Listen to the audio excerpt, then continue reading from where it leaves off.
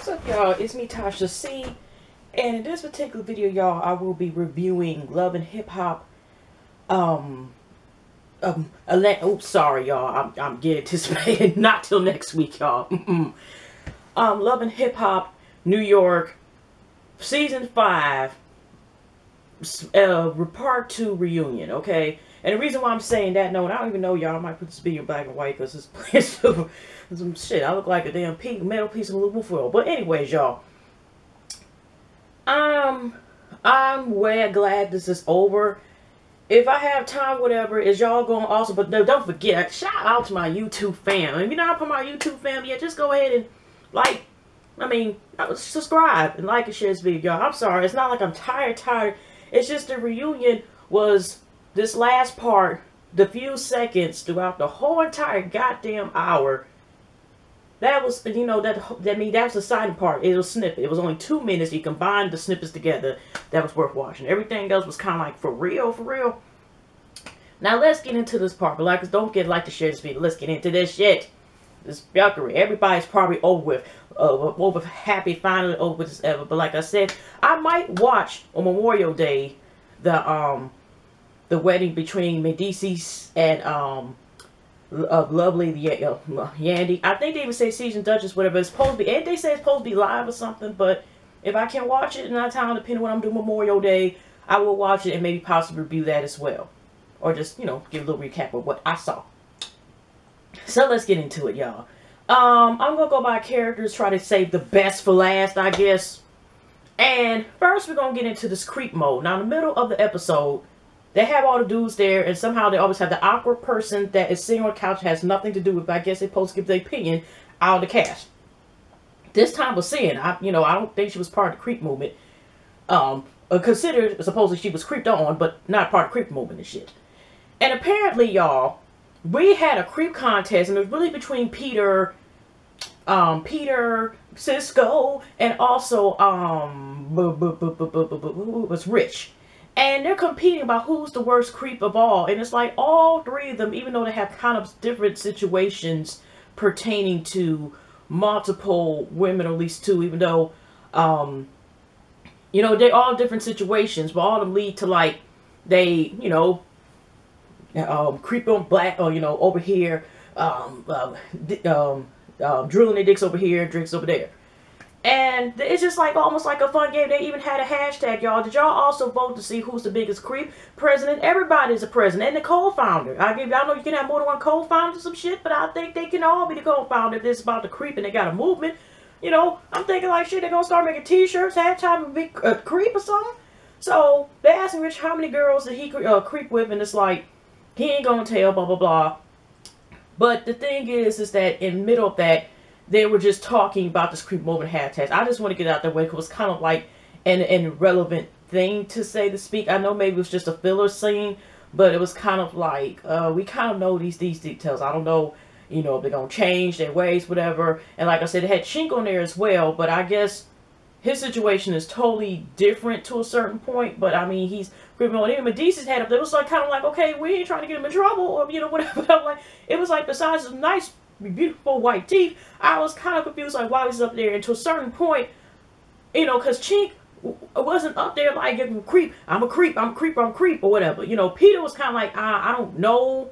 Did he like go to creep? He would kind of like make it seem like I'm just like Cupid. I'm just looking for love, and I'm trying to bring love and find love or whatever. You know what I'm saying? I'm in love with two women, so it's kind of like he's a hidden creep, I guess. Is that what we're getting? You know, So anyways, y'all, I can't, okay, with this. As much love, shout out to Miss Love, much love from Kentucky would say, I can't, because I couldn't with that scene. But yeah, the next part we're going to get out the way is Erica Mena and her leaving scene. If you already know, and also I think she did an interview, I think either is James, who also does Bad Girl Club's Blogger, shout out to her, also Reality TV News. That's John Taylor as well, shout out to them as well. They kind of like do like some of the upcoming, you know, things that come around the TV, little info and stuff like that pertaining to Bad Girls Club and even like Love and Hip Hop and all that stuff, right?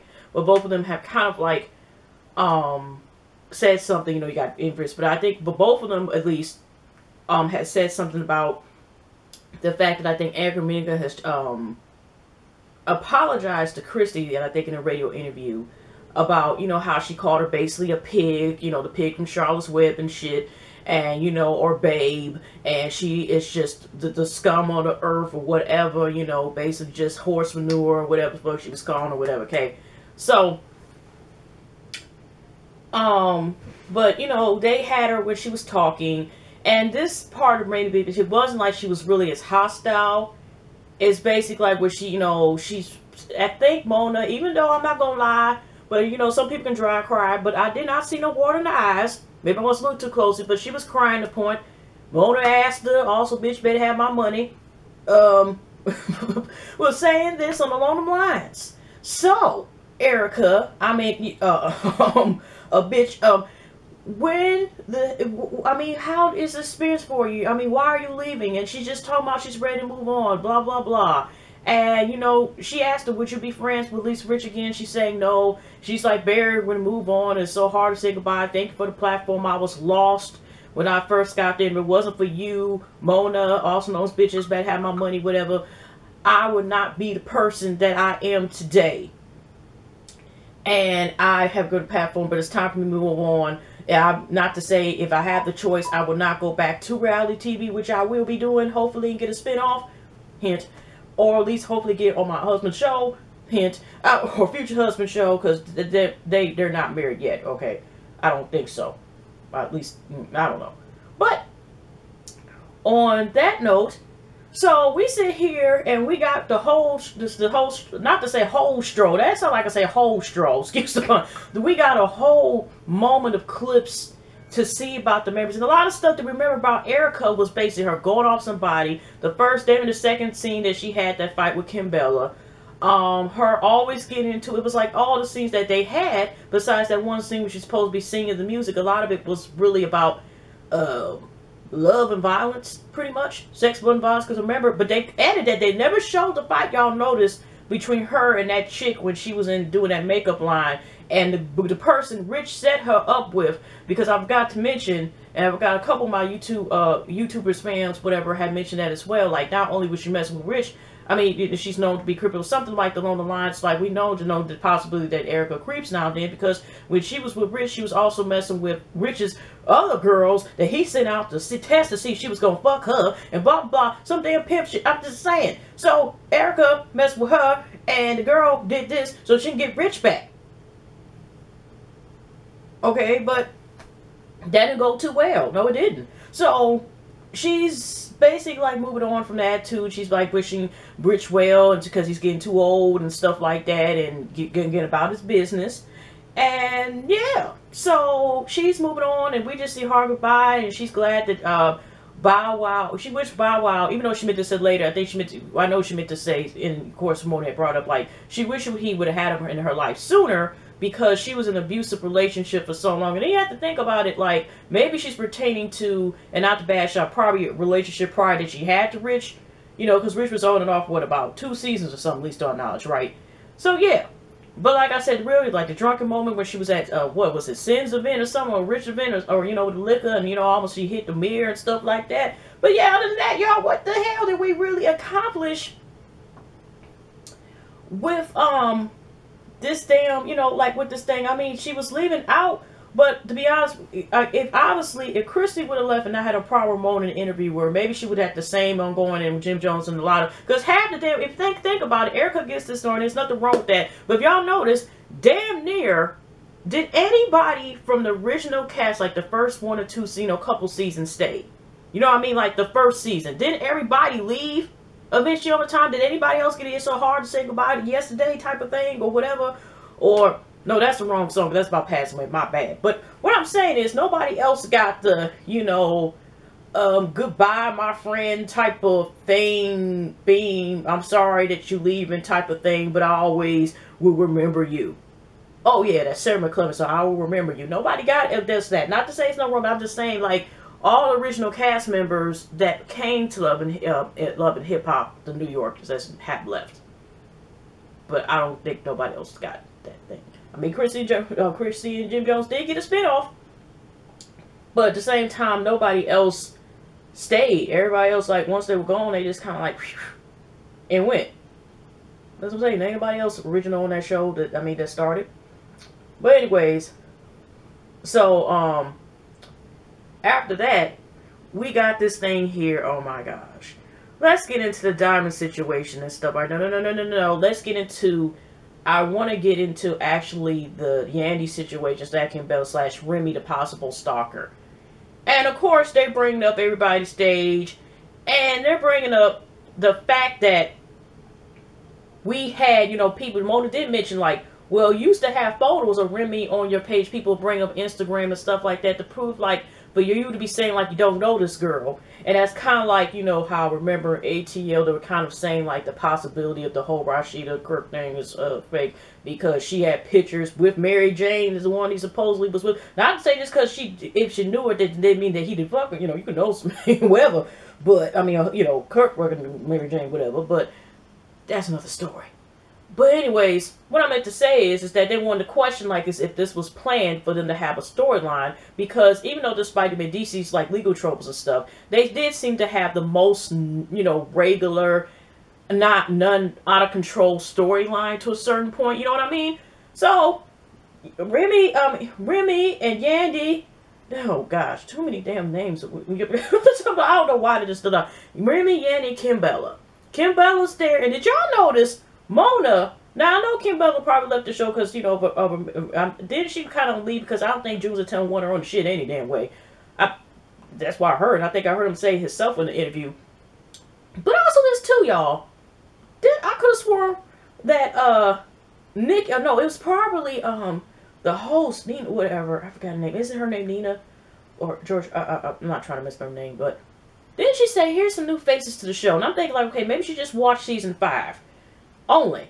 Because she said new faces, she said Remy and Kimbella. And I'm like, ooh, Kimbella might have been on there for only 1 season, but she's not a fresh face the way she was kind of saying it. Maybe I misinterpreted. I first thought she was kind of saying it like she didn't know Kimbella's been on the show before. Like, fresh faces, because she didn't say that in part 1 or part 2. She didn't say it to Remy and that guy, or, them got on there. Nobody else got a fresh face introduction except them two. So that's why I'm thinking, like, Kimbella has been on the show before. Okay? So, they're basically talking, and Yandy's saying, like, no, she used to be how Remy, she remembered she met her 2 years ago. She was at one event of hers that Yandy's had. And next minute, she see her here. Let me take a picture here. Can I take a picture with you? Can I take your picture over here? So she started appearing based on what Yandy said at this event, at this event, at this event, the picnic, Cedar Point, anywhere else there was that she was talking about. That seemed to be where she would be at, okay? Chuck E. Cheese, wherever.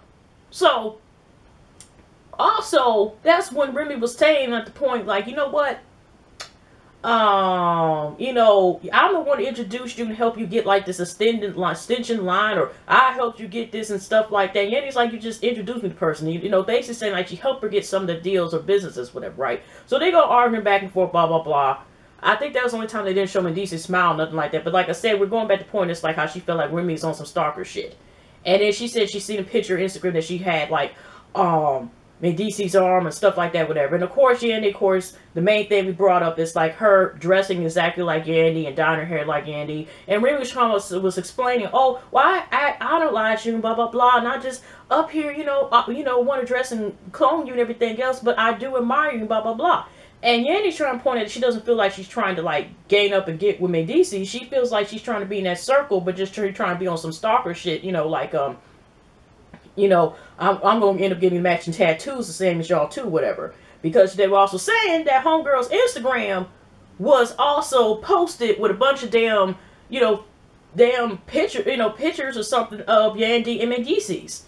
So, I don't know if this is actually true, whatever, because, Yandy still said we just put it in, but then Kimbella was basically saying, like, she bad too. It was like, when Remy started letting her know, I can help you get this, I help you get disconnect. Here Kimbella, like, again, like, what? You got something to say, blah, blah, blah. Then they argue, then stand up, and then Yandy stand up. And Yandy, you got security, making sure that nothing goes down, okay? And Yandy's just like this, I'm just standing up, I'm not doing anything. And blah, blah, blah, but that mean that people may interpret like y'all gonna do a jump in, and I stump this bitch and you snatch her hair up. That's pretty much what it could have been interpreted, because she got up when she got up. But she was saying, like, which is the instinct for her to get up, because Kimbella got up. And, Yandy's, has had her her child already, second child, and so she already like this, like, I'm good to go now. Okay, come on. That's what I took it. Even though Yandy was saying that she wasn't gonna do nothing, that's maybe Kofa. I wasn't gonna do nothing too much besides break the bitch nose, but I wasn't gonna let y'all know about it. I was just trying to be calm as a whole block of run to scare. I don't know what she was trying to do, but I'm just saying. So anyways, it ends with Remy saying at the end of the day, she does respect her or something like that or whatever, even though she kind of felt offended about the way Yandy's trying to make her appear like a stalker, and she's trying to say no. And Yandy's just like this, I'm just protecting my circle and everything else. Okay, let's get to the next scene, okay? Hopefully, that stalker shit, if she ain't, I mean, this is for real. Hopefully she ain't no stalker shit or whatever, okay? And Yandy, watch your back. All right. If that is true, because, still. Anyways, so, now let's go actually to the Tara and Peter situation. And also when they were talking about the creep stuff, they were trying to make it seem Peter was actually not a creep. He just wants to please and love people. And yeah, we'll get to this point connecting with that. Because based on what I gathered, even though Amina may go back to Peter because she admitted that, and because this other dude, or she may cling on to somebody else's shit. Because even though this dude is sitting here, because Peter was pointing out, of course he's going to point out, because even if the guy was single, of course he's comparing and contrasting, even though he said he don't care. It's like, man, that was supposed to be one of mine, and, the threat of possibly another dude being there. Because what he joked about wasn't kind of like, for real. And so, when they're on the stage, and they're talking about situation, and then basically after review, and then Amina says her part, Tara says, I guess I don't know if she directly said it, but she was claiming as if she's done it over with him, right? And then on top of that, Amina's saying that she admits that she still loves and wish she could be with Peter, but he will not change his ways, so she's still moving on at this current point and still is left. And then here come Ariane. Right? I don't know. I don't want to mispronounce the man's name, but when he comes out there, now he's supposed to be working on a career, and like I said, they seem like as soon as he sat down, Peter, had this just kind of like sense like. The possibility of he ain't, digging down Amina again yet. He probably is worried about the fact that she gonna be dicked down already. Because, like I said, you can tell Peter, I ain't bothered. I'm straight. I'm by myself, whatever, blah, blah. It's all good, whatever. But at the same time, his first little dude sit down. Did he cheat on you? Amina's like, yeah, he did cheat on me. Because they were saying like, how they met each other when they were really young, and they knew each other like 13 years on and off, whatever. I mean, he knew her before she knew how to speak English and stuff like that. But like I said, Peter up here, doing an investigation, okay? He up there talking about, like I said, Donald Mancini, which is like, yeah. And then he let everybody know, everybody, like, also this dude, was sitting up here talking about that he about to be engaged, he married, okay? And he's sitting here like, and then, she's married too, so what the heck are you talking about? So, is anything between y'all? It was asked to him. He's like, no, we just friends. And then a message what Peter was talking about, because Peter was letting me know, like, I'll let you go ahead and manage her. Go ahead and do that. I don't care about the play, but let me go ahead and keep bringing up some more shit, okay? Because then he also let him know, like, well, why would you joke with something like that, say you wish the baby was, the baby they had, Peter Amina's baby, like, was his. And he's like, oh, I was just joking. Really? Even a drunken mode like that, that's probably felt. And then Amina was like, yeah, he did say that. And he said, well, what happened was, one of them type. I did say that, but that was just a joke or something like that. He was trying to justify it. Like, no, dude, I don't know. Whatever. And then he said he's just going to help because he's help Amina. But the problem was with Amina is that she was so stressed out. There's some people can make good ass music. You can fill in the blank who y'all are feeling. Some people make better music if they go through heartbreak. Okay? And there are some people, if they in through heartbreak and all that shit, they ain't going to produce no good ass shit. Or, whatever, or it gets distracted in the creative flow and stuff like that, So, in his case, that's what he was saying, like, with the Mina situation. But I guess she's going to be working with him, and it's going to be platonic and stuff like that, even though Peter, says, like, he's in love with two women still, whatever, and he misses both of them, whatever. So even though Mina says she still loves him, still wants to be with him, it's kind of like he's still letting on the lines, okay, with that whole circumstance, okay? So it's still a question mark. I guess Amina's still supposed to be working with this dude or whatever, and, but like I said, the same when they're doing towards the end of this, and you got the whole cast on there. You know, everybody on the stage, excluding Erica, who made her entrance off. Okay.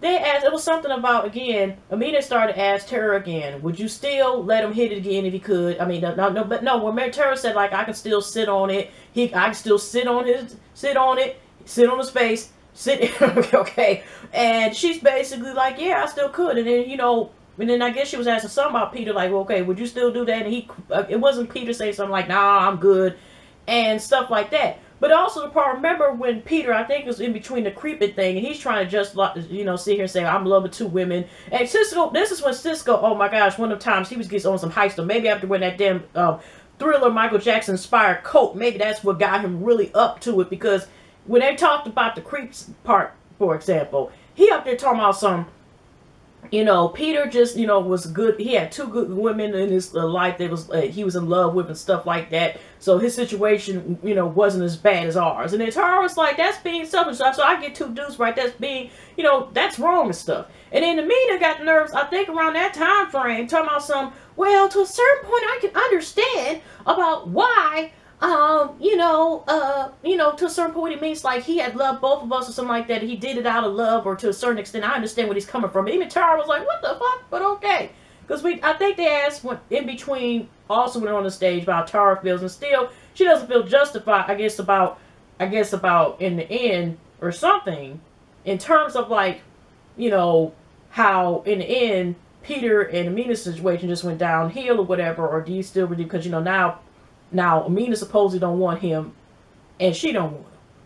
But she like, I don't feel justified, because in the day, I still have to deal with the fact that not only was he seeing somebody else, got married, had another baby, blah, blah, blah, and, and so that's how I have to deal with it. And that's pretty much it. Then you know what? You know, this didn't talk about the career. They didn't promote no singles. They didn't have Peter perform. You notice how they kept it away where, you know, when they could have had the Creep Part down, they could have one of the artists at least promote one of their songs. Okay, maybe it's just me. But anyways. So, that's that. Now, the last final part I want to get into the intertwines. The whole Diamond, Steel, the mom on stage, whatever it is. Let's go first. Now, we still have Diamond and the mom on stage, and Johnny, and I think Cisco in the middle, and Rich on the other couch. And here they claim to have audio. But the audio they had still doesn't prove whether or not they screwed or they tried to screw in the bathroom and stuff like that. It's because of this reason. When she talking about Turkey Myself, she was saying something, hold on. He's like, well, turn around, something, or whatever. But it was still actually just her talking. You didn't hear basically noises of them, like anybody moaning or nothing like that. You know, I mean, some people, talking to us, but that sounded like conversation to me. So they asked Cisco what he thought about it. And he like, well, you know what? I just heard people talking. And then they're talking about, of course, breaking the bro code and all this other stuff, right? But in between, Rich felt like this type of way. Even though Cisco felt kind of mad or whatever, Rich was like this, you know. And then we got talked about the relationship that he had with Diamond. I know I'm a little bit off the key, whatever. But how she got, Diamond also said he was texting her, said, step the games up, you mine. And when I think about the word he said, step the games, you mine, it's the same way he came with Erica, but came to these games, like basically that pussy's almost mine type of thing. Then on top of that, obviously he must have been talking about, Johnny's heard this stuff before too, because he's like, you know, I'm always going to be rich, I'm always going to be, because she started repeating some of the shit she said before he even finished the sentence, okay? And basically she's saying, like, you know, that's disrespectful, because, you know, that's wrong, and I thought she was going to take it outside and stuff, because, you know, she's patting that phrase, whatever shit, I don't blame her, but what I'm saying is, she basically like that was wrong what the heck he did as far as, you know, fucking the bro code, and basically she felt like he was trying to also be spiteful to her by some of the words he was saying, like, oh, well, I said this, I do what I do, whatever type of thing, right? As far as Diamond being, you know, thinking that their relationship was more than what the hell it was. But Diamond was trying to say she knew she was wrong, but she was broken, but she claimed she didn't get with Rich because of just some, you know, to get on some revenge fuck. She felt like Rich was there for for as a friend and stuff like that. But I mean, girl, you kind of was prepared because, you know, you had that fitting dress on, titties on display, okay, and everything else. You kind of did a little most whatever. And he suggest you as a friend to help you in some ways by talking about he's trying to bone you in the bathroom. Okay, but that, I'm just saying, and like you said through the text message, what else he said through the text message that we don't know about? But I'm going by what we see. But it just seemed like all of a sudden, like I said, we had the mom on stage, and right prior to them, I think this went before Johnny had left, because they're talking about, like I said, the situation between, I think this still was Johnny on stage about, you know, how she was confronting all the girls and the Johnny thing. And then all of a sudden it got to a point, you know, before then. Now she up there talking about the Cisco now, talking about her daughter's behavior after we had the alleged audio. She sit here and still talking about, I have something to say to you, Cisco. And I'm like, you know what? That finger should have been pointed to your daughter. Because Cisco, we already proved it was on some bullshit. But your daughter sat there and embarrassed herself. But she still kind of made it seem like her daughter did not sit here and call her dog or refer to her daughter as a dog. But okay. But at the same time, though, she's still up here talking about some, well, and Cisco, you were wrong for what you did, and you gonna get it, and blah, blah, blah, and I ain't gonna mind, even right or wrong, I'm always gonna be for mine, blah, blah, blah, and stuff like that, whatever. And it's kind of like, okay, we can understand, you know, you go fight with each other. So, you know, something, I can't, to a certain point, the reason why I'm kind of like this to the circumstances is only because I'm, you know, I can't look from my mother anywhere because I don't have children yet. You see what I'm saying? So it's only so much I could say about the thing, but it's like, but still, from a person just in here, just say, I'm always going to be for you regardless what the heck what you do. You kind of have to be careful how you say that, because, like I said, Diamond already did enough, technically disown her child, you know, for the sake of love, and stuff like that. But at the same time, it's like, you know, I could just say I'm always going to be there for my child, but if she's on some bullshit, then, you know, I'm going to call out on some bullshit. Then that would have been different. But, okay. So anyways, like I said, her and Johnny started talking, you know, already, it just seemed like here's the whole, when Johnny sat there and her and Bert got into it about the whole rich thing, whatever, right? I don't know what the question got asked. All I know is that Johnny that her exchange words, and Johnny basically like this, like, forget you and that, fuck you and, you know, whatever, go back to your extra, your child, or something like that, calling the child basically some extra or something like that. But it's not the first time that we heard Johnny crossing the line, because of y'all seen in some of the blogs, whatever, that heard, you know, how Moniece from Love and Hip Hop Hollywood was going rich, right? And they was supposed, you know, she was going off saying, like, fuck you and your offspring or something like that. So Johnny be sometimes taken to the point that doesn't need to be taken. Last part one, the way she said it could have been interpreted like she was just repeating what the hell Diamond already said, okay, or referred to her baby.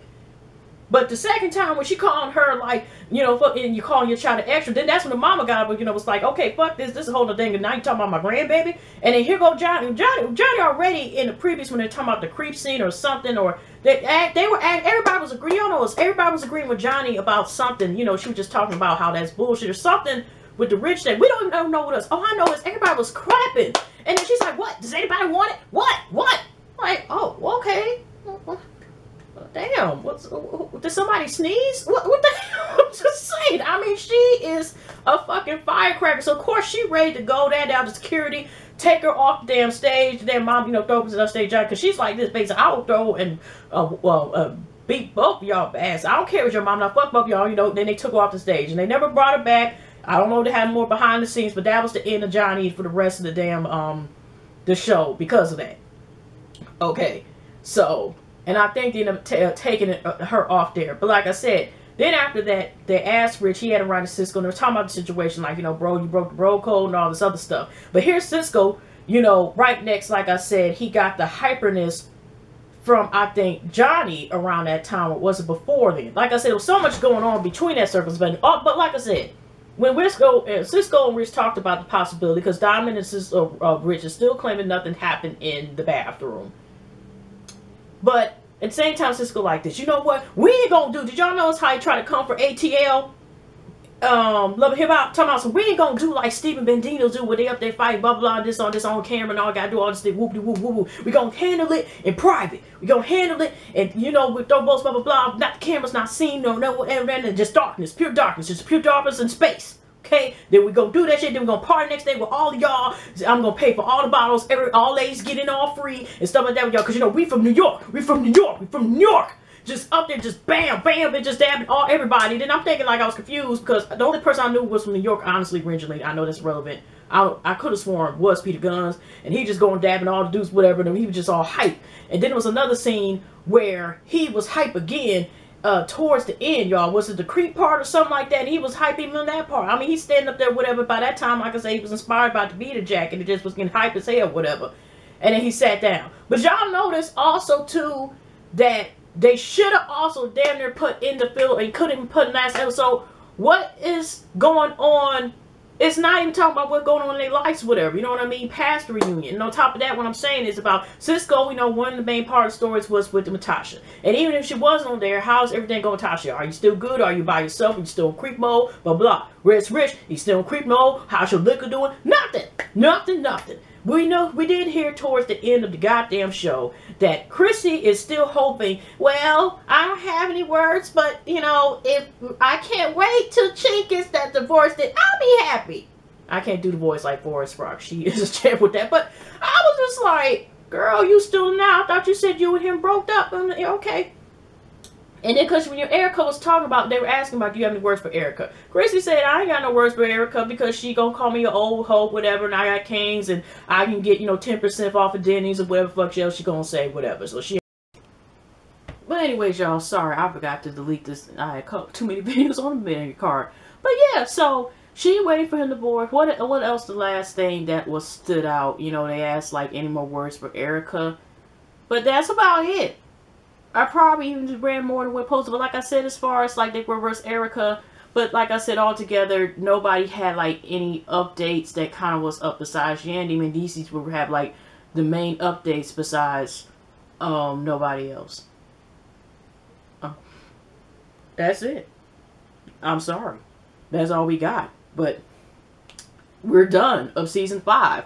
They probably most likely get season 6, but I'm wondering if they're gonna like revamp and just do a whole cast, especially since Erica is leaving. And I'm kind of wondering, since it's Love and Hip Hop, Hollywood only going to have like males as part of the main cast and, you know, open credits, because I'm kind of confused. Like, Rich has been part of it since the beginning, hasn't been here. But you know what, I forgot to say, he's not part of the original like first cast, you know what I mean? Like, he's been there since the first season, but you know, he hasn't been like, but no, they only put the females on there. But I'm just saying this. Oh, I forgot, my bad, y'all. I'm just saying everybody in the original cast actually had left, except Rich. I'm sorry. So y'all gonna be getting on top of this, on the top of my head talking about something. Wait a minute, wasn't Rich a part of the cast? But now part of like, what I meant to say is, since they only have the women credits on this season, and then he was the only one that stayed, but he wasn't part of like the people in the opening thing. He wasn't, because they only list the women, but none of the women stayed. I should be clarified. But yeah, you see I'm bored and trying to make shit up. But yeah, that's it. And Yandy announcing that, like I said, Mendeecees and her are getting married, and, you know, also known as, they probably got a nice ass discount, completely sponsored, because shit, if they get in televised some TV shit, whatever, hopefully they get reimbursed or something. And it's supposed to be a special. Love and Hip Hop, what, live special or after something. But yeah, that's about it. And we're off to Atlanta in the next video. But thank you, y'all. I put some weight up Pleasant White this weekend. And I got to watch Black Ink and do that review for the season finale for that. Alright, and y'all take care. But sorry, y'all. This is the best I can do. But we really didn't have too much going on again or whatever. But, yeah. But any more last words? I mean, Peter, no, like I said, no, nothing else. But anyway, y'all have a good night.